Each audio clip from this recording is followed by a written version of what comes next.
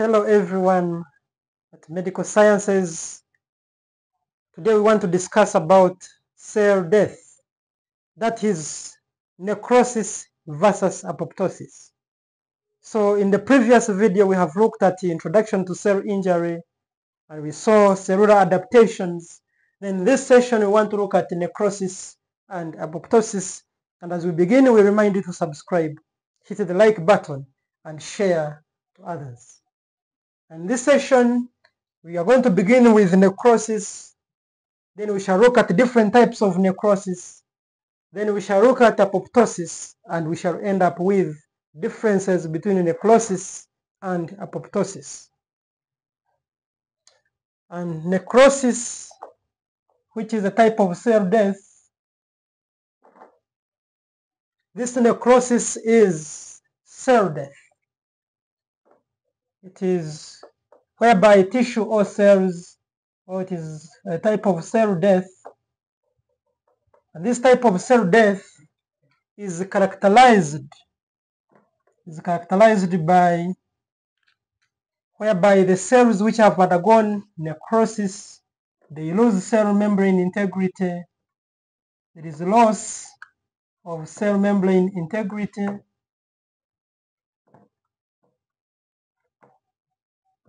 Then we shall see also changes in the cellular organelles and cell organelles occur. That is in necrosis. And when the cell has undergone necrosis, the cellular organelles, they disintegrate.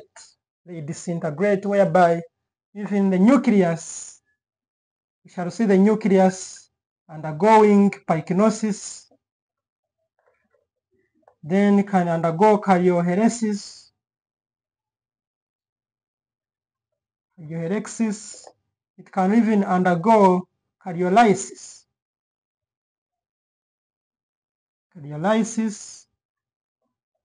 Whereby pycnosis is the nucleus condenses or shrinks. Then in karyohorexis we see nuclear fragmentation. This one is nuclear shrinkage. This is nuclear fragmentation. Then this one is nuclear dissolution. Here the nucleus dissolves and there is lack of nuclear staining. That is the nuclear changes. But on the membrane, we lose, the cell membrane integrity is lost. Why is it lost? Is that whenever there is, in necrosis, there is destruction or denaturation of, due to activation of proteases, or that is lysosomes, and you can see even phospholipases. When they are activated, they destroy these organelles, cell organelles or constituents. And when these organelles are destroyed, we also see destruction. They destroy the cell membrane. And after destruction of the cell membrane, the cellular contents leak out. The constituents of the cell leak out due to loss of membrane integrity. And when they leak out to the extracellular fluid, this leakage will come and activate it will cause inflammatory response. It will lead to what we call inflammation. So we see inflammation in necrosis due to leakage of intracellular components of cells. Because after destruction of the membrane, we see this leakage of cellular contents, and whenever they reach in the extracellular fluid, they elicit inflammatory mediators leading to inflammation. So this is what we can discuss about necrosis. And this process of necrosis, it is passive. It is passive, so meaning no ATP is required. And another thing, it is only pathological. It is only pathological. It is not physiological.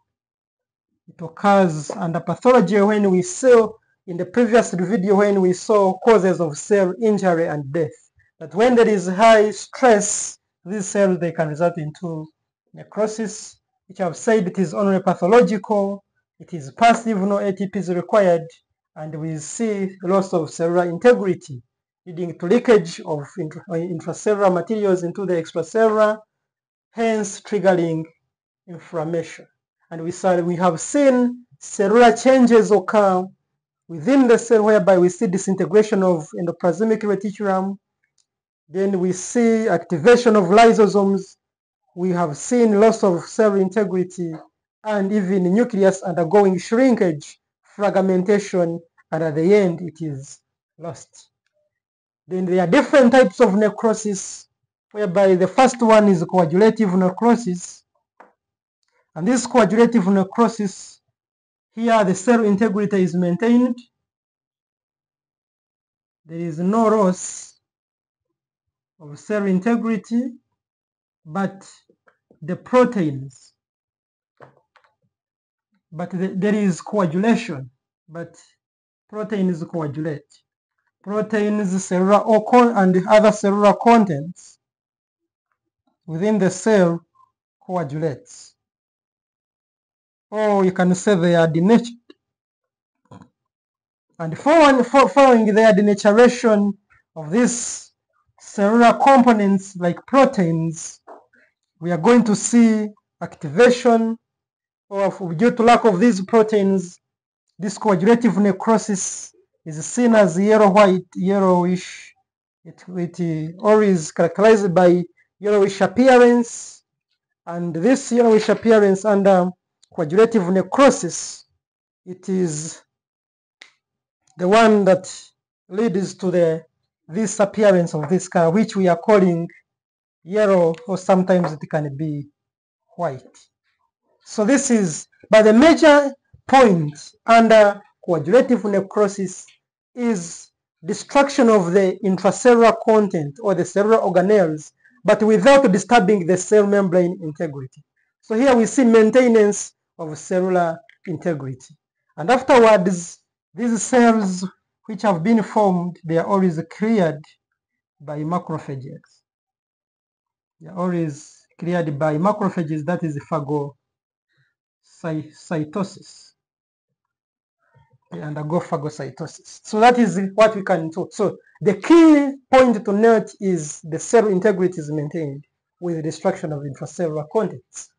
Then under liquefactive necrosis, for it we shall see it occurs, this liquefactive, it majorly occurs in pyogenic infection. You can call them pyogenic or bacterial infection. Bacterial, like in whereby there is bacterial abscess. Abscess is pus formation. There is pus formation.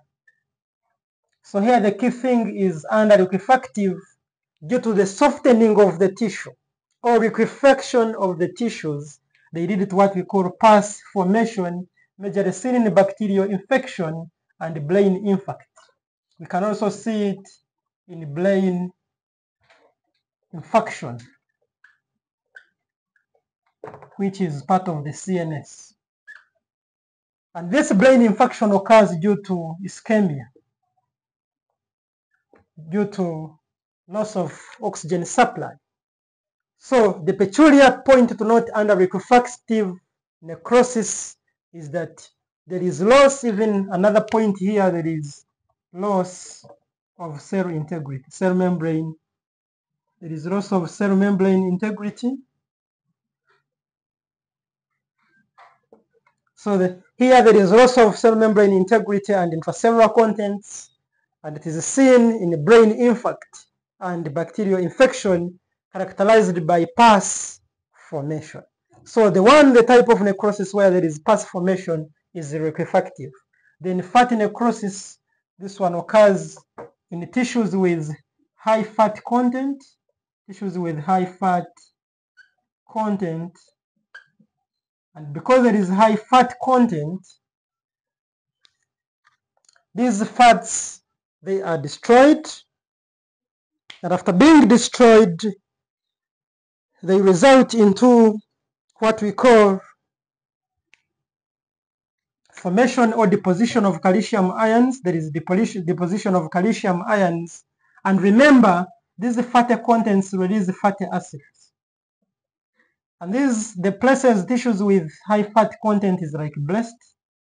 You can see them in the mammary glands, that is the breast, whereby due to the rise of fatty acids, these fatty acids combine with the calcium to form what we call soap by the process known as saponification.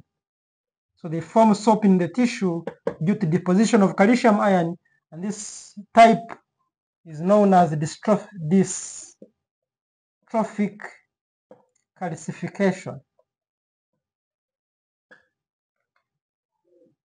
So it occurs in tissues with high fat content like breasts, and we see due to the release of fatty acids, calcium combine to form soap, what we call saponification, which is known as dystrophic calcification. So this is what we can talk about under necrosis, which occurs in high fat content tissues like the breast and results into dystrophic calcification, whereby calcium binds with fatty acids. Then in caseous necrosis, caseous means cheese-like.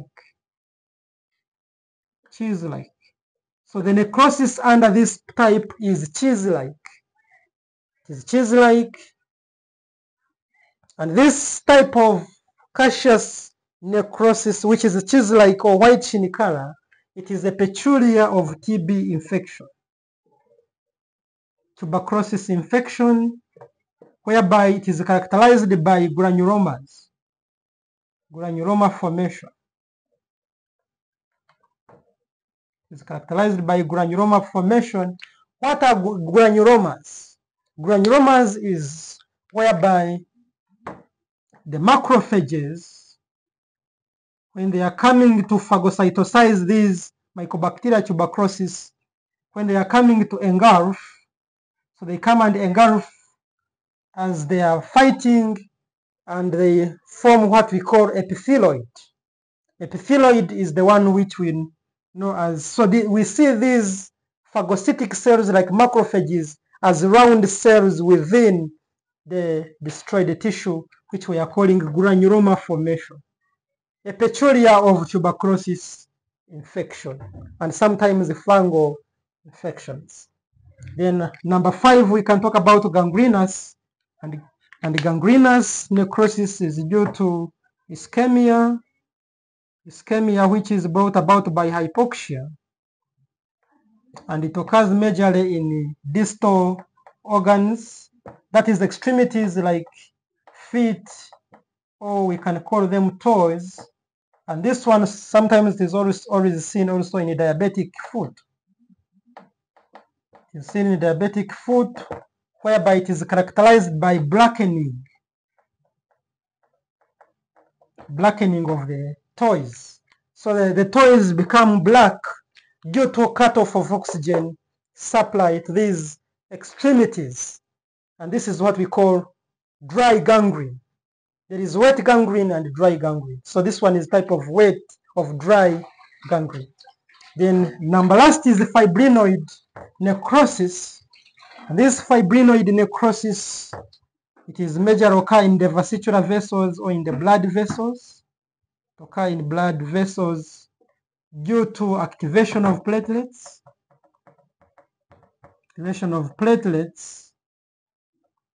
And fibrin. So, and it activates platelets and coagulation. And this platelet activation leads to deposition of fibrin. Fibrin is deposited in the blood vessels, resulting into damage of the blood vessels. So at the end, in fibrinoid necrosis, which is characterized by fibrin deposition, here we see it is fibrin deposition in the blood vessels, and when deposited, it damages, it causes damage to the smooth muscles or to the endothelium of blood vessels. So this is what we can discuss under types of necrosis. And you, as a student, you should always know the key point under each. We have seen under coagulative, cellular integrity is maintained. Only the intracellular contents are damaged. In refractive, we have seen pus formation is a peculiar thing, seen in the bacterial infection and brain infarct. Then we have seen in fatty necrosis, it occurs in tissues of high fat content, and it is characterized by saponification, what we call dystrophic calcification. Then caseous necrosis, which is a cheese-like appearance, seen in TB infection and characterized by granuloma formation due to the macrophages within that necrotized tissue. Then gangrenous, we have said, is due to the cutoff of oxygen supply, which leads to ischemia and majorly occurs in the extremities like in the toes, characterized by blackening. Then lastly, fibrinoid, which occur in blood vessels, whereby there is fibrin deposition is the key point, which damages the endothelium or the smooth muscles of the blood vessels. As we conclude, as we are nearly to conclude, we are going to talk about apoptosis. We saw different points under necrosis. Now we want to see apoptosis. And this apoptosis, which is commonly known as programmed cell death, this is programmed cell death. It is ATP dependent, meaning it is an active process whereby cells which are destroyed DNA and other cell contents which are destroyed beyond repair. When they are destroyed beyond repair, they are the one that undergo apoptosis, whereby they are cleared out of the circulation. And the peculiar type of activators involved are caspases and BCL2. These are the ones that play a big role, whereby within the mitochondria, they will end up cutting off production of ATP. So if there is no ATP, at the end, if there is no ATP, at first there is ATP production to elicit the process, but at the end it will cut off the ATP production in the mitochondria. And when there is no ATP in the cell undergo death. They are killed. And this process, which is different from necrosis, which is pathological, this process is either pathologic, it can be pathologic, or physiological, depending on the initiation or trigger factor. It can be physiologic or it can be pathologic. And this one, as we saw in necrosis, there is loss of cellular integrity. Here there is cell integrity is maintained. There is cell membrane integrity is maintained in necrosis, though there is a formation of apoptotic blebs. There is bleb formation. The membrane forms blebs, what we call apoptotic blebs, but inside the cell, the constituents of the cell are destroyed. Whereby, like nucleus undergoes shrinkage, we shall see shrinkage of nucleus and other components, but the cell integrity, cell membrane integrity is maintained. And because cell membrane is maintained, there is no leakage. Here we shall see no leakage of intracellular contents, no leakage of intracellular contents. And because there is no leakage of intracellular contents, no inflammation. There is no inflammation which is triggered. So there is no inflammation, only blebs are formed. That is apoptosis, which is programmed death, characterized by which is both pathologic and physiologic, and the cell integrity or cell membrane integrity is maintained. There is bleb formation, and then the constituents are destroyed within the cell, but there is no leakage because the cell integrity is maintained, and because there is no cell in leakage, no inflammatory mediators triggered. And so we see in apoptosis there is no inflammation. Lastly, we can talk about differences between apoptosis and necrosis.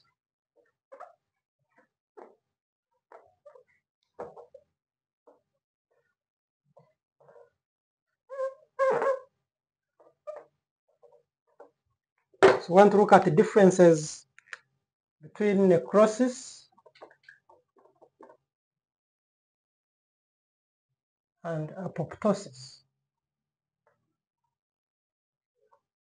And under necrosis, we have seen this process is passive because no ATP involved. Here we have said it is active because ATP is involved. We have seen here there is inflammation. Why is it there? Inflammation is because of the loss of cellular content, but here there is bleb, apoptotic bleb, it is bleb formation. Here we have seen there is loss of cell membrane integrity, loss of cell membrane integrity. Here cell integrity is maintained. It's maintained. It is maintained. And we have seen here the nucleus under necrosis, the nucleus undergoes shrinkage. There is nuclear shrinkage and the condensation on the this occurs in apoptosis. In necrosis, we see the nucleus undergoing pycnosis, undergoing karyolepsis, and undergoing karyolysis, meaning there is even loss of nuclear staining, whereby the cells they shrink, then they fragment, and they are lost. Whereas in apoptosis there is only nuclear shrinkage, but it is not, there is nuclear shrinkage and fragmentation. That is what we can see about differences between necrosis and apoptosis. Then another one we can talk about in this session is that the cell, there is here the cell, the organelles within the cell aggregate. Here in apoptosis the cells aggregate, but in necrosis we see that there is breakdown of cells, but here there is just aggregation of cells within necrosis. So this is what we can talk about in this session. Maybe the last one is, we have always told you that in necrosis, here it is only pathologic. It is only pathological, whereas this one is both pathologic and physiological. So this one we cannot forget it. So these are some of the differences between necrosis and apoptosis. Hope you guys, you have learned a lot from this session, where we have looked at the differences between, we have seen necrosis, different types of necrosis, we have seen apoptosis, which is programmed cell death, and we have seen also the differences between necrosis and apoptosis. Thank you so much for listening, and may the good Lord bless you.